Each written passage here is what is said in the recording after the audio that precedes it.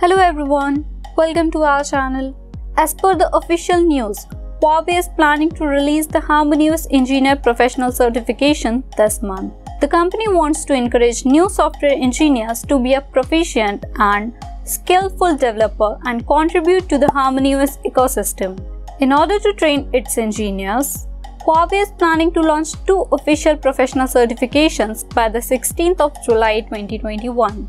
These 2 certificates related to application programming and device development will be named as HCIA HarmonyOS Application Developer v1.0 for HarmonyOS Application Development Engineers and HCIA HarmonyOS Device Developer v1.0 for HarmonyOS Device Development Engineers. It's the first time when Huawei initiated this kind of activity for its developers. The company believes that these 2 certification courses will help the developer in polishing their skills and provide a detailed understanding of their respective work.